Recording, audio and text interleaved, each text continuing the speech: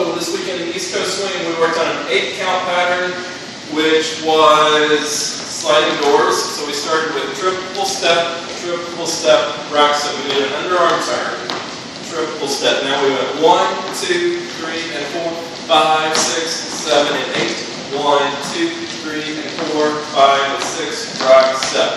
So when we lead that, we're going to lead right across our body, just like this. So we go rock step, lead, we finish with the opposite hand, rock step, bottom, and then we came out of it with an underarm. We did several variations. We'll go from this side just because it's going to be a little bit easier, where the leaders move to the front track, rock step, we go in front, 1, 2, we go behind, 5, 6, we go in front, rock step, we come out the same way. And then we also worked on connecting by dropping on our rock steps and doing like a little kick.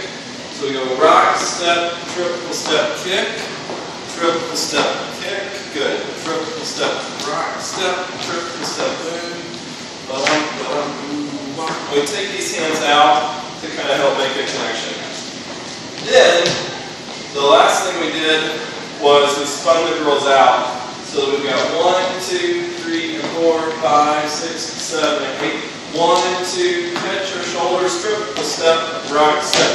So we changed back to a 6-count pattern, which means that we're going 1, 2, 3, and 4, 5, 6, 7, and 8. 1, 2, slow the girl down. We want to have our right arm a little forward, and then we'll apply a good amount of spin here so that the girl's going to speed up. Triple step and change their rhythm, and then rock step, and we're done.